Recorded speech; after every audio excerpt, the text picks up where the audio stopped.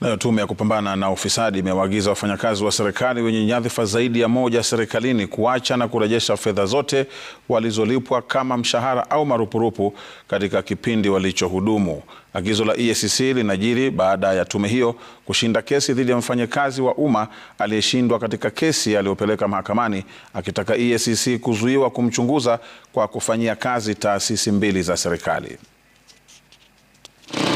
Katika uamuzi ambao huenda ukawaathiri maelfu ya wafanyikazi wa serikali wanaoshikilia zaidi ya wadhifa mmoja serikalini, mahakama ya leba na ajira Nyeri ilitoa uamuzi dhidi ya kesi iliyowasilishwa na Agnes Wanjiru Gatama, mhadhiri katika chuo kikuu cha JKUAT na aliyekuwa mwanachama wa bodi ya bunge la kaunti ya Kirinyaga, aliyekuwa akichunguzwa na EACC kwa kushikilia nyadhifa mbili katika taasisi za serikali. Jaji Onesmus Makau alisema kuwa kuteuliwa kwa Wanjiru kuwa kwenye bodi ya bunge la kaunti ya Kirinyaga kulikuwa kinyume cha katiba na kwa hivyo hakupaswa kupokea marupurupu ya wadhifa wa pili.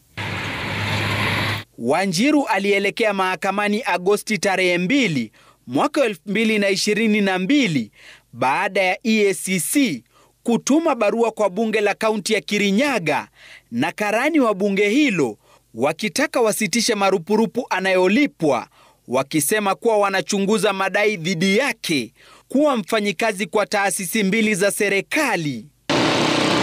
Wanjiru alitaka mahakama kutoa agizo la kuzuia bunge la kaunti hiyo kutositisha marupurupu yake kama ilivyoagizwa na EACC. Tume ya kupambana na ufisadi ikisema imeanzisha mchakato wa kurejesha fedha ambazo Wanjiru alilipwa kama marupurupu kwa miaka 5 aliyohudumu katika bodi ya bunge la kaunti. In the last 3 or so years, we have received reports amounting to, I think, 324, out of which 43 files have been forwarded to the DPP with the recommendations to prosecute persons involved. Ngumbi aliyezungumza wakati wa hafla ya mazishi eneo la Murang'a amesema EACC wamekuwa wakichunguza visa sawa haswa katika serikali za kaunti na ambazo wanatarajia kukabiliana nazo hivi karibuni.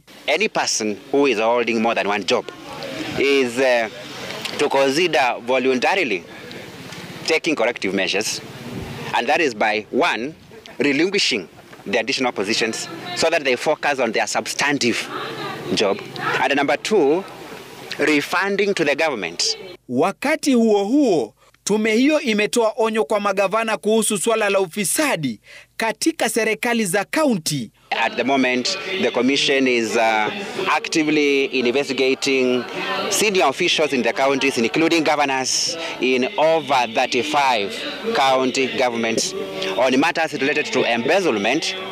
And one of the prominent methods that people are using to steal from the public is through those fictitious trips. Gatete Njoroge, runinga ya Citizen.